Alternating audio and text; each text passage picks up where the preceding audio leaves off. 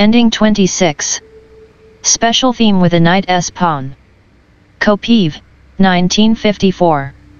As we already know, near the edge of the board pawns follow their own rules. This is especially true about the rook's pawn, and we will later see some examples dealing exclusively with this. However, there is also much to say about the knight's pawn. There are some stalemate themes that favor the defender, but also an important circumstance that works in the rook's favor. If the defending king is forced to stand in front of his pawn and then moves to the rook file, he can easily be forced in front of his pawn again. The following example is a study by Kopiv that illustrates the special features of the knight's pawn. We will also use it to revise most of the motifs of rook versus pawn endings. Rook e7 c7. A time-gaining check. Note that the king and the pawn are placed the same way as in 5.6, that is, the best position to secure the advance. Therefore, this check is most annoying endgame RP.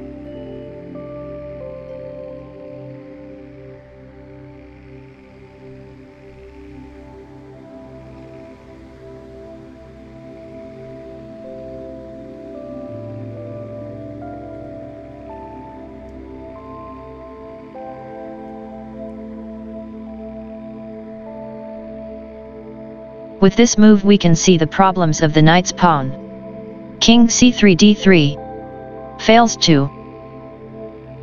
Rook c7 b7. And white has one time. King d3 c4. King d8 c7. b5 b4. King c7 b6. Outflanking. b4 b3. King b6 a5. King c4 c3. King a5 a4. b3 b2. King a4 a3. A completely successful example of outflanking.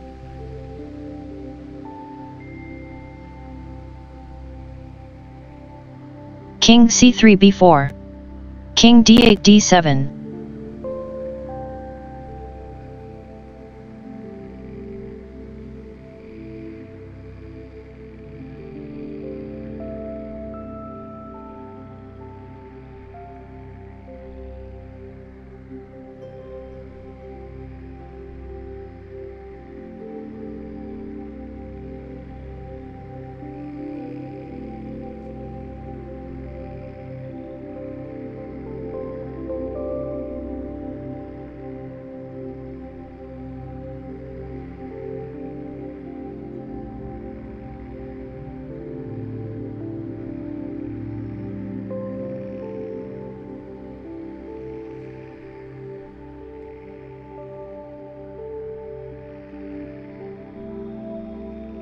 King c3 b3.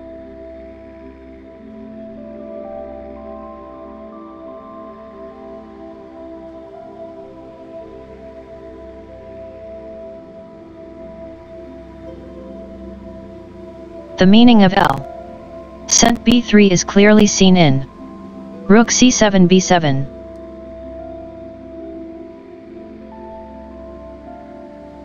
b5 b4.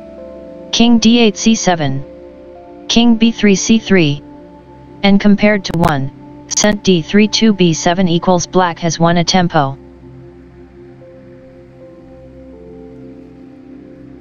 King d8 d7. b5 b4. King d7 c6. Would be a typical mistake in view of King b3 c4. Shoulder charging. King c6 b6. King c4 d3. And now that distractions have ended, it is time to count. Black needs 4 tempi to promote, whereas white needs 5 to control the b1 square with both pieces. Therefore, it is a draw. King b6 a5. b4 b3. Rook c7 b7. King d3 c2. King a5 a4. b3 b2.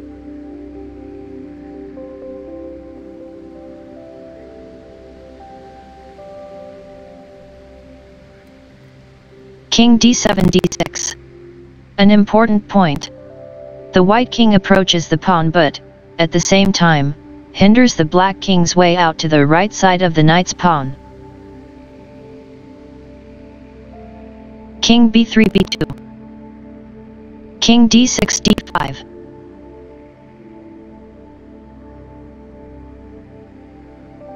King b3 a4. King d6 c5. King a4 a3. King c5 c4.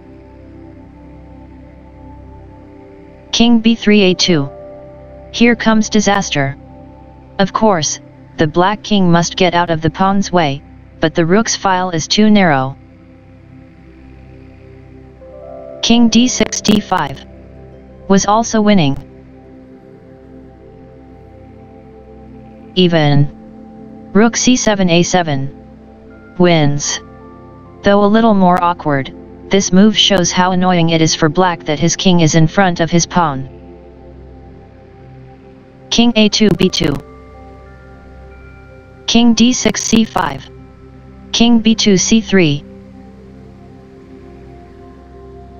Rook a7 c7. Now this is the only winning move, hindering the black king's right way out. b4 b3. King d6 d5. King b2 a1. King d5 c4. b3 b2. Rook c7 a7. And the black king must obstruct his pawn again, thus losing, in the same manner as in the main line, see below.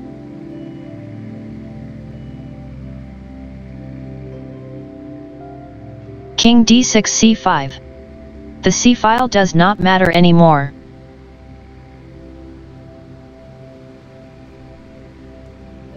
b4 b3.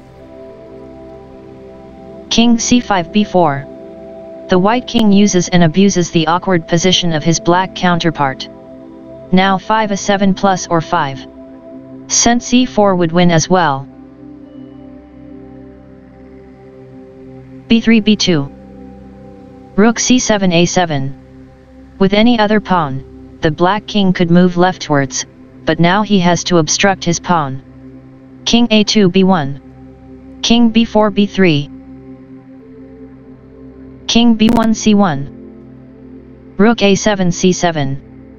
King c1 b1. This is another special feature of the knight's pawn, in this case in black stalemate chances.